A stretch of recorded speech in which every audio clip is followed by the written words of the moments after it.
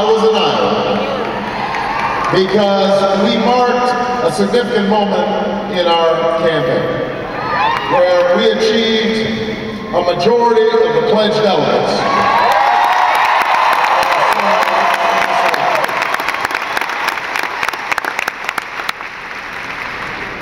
And so we are at the threshold of being able to attain this nomination.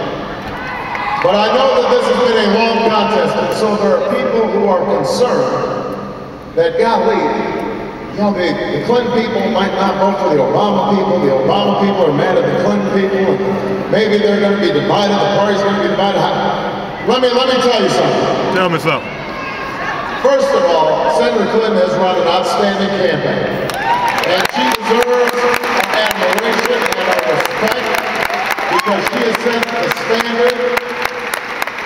She has broken through barriers and will open up opportunity for a lot of people, including my two young daughters.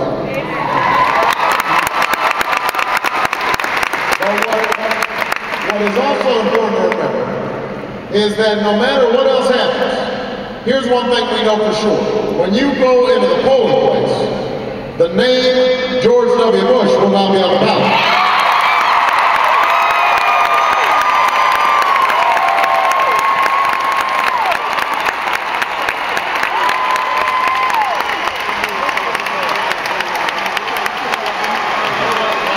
The name of my cousin, Dick Cheney, will not be on the ballot.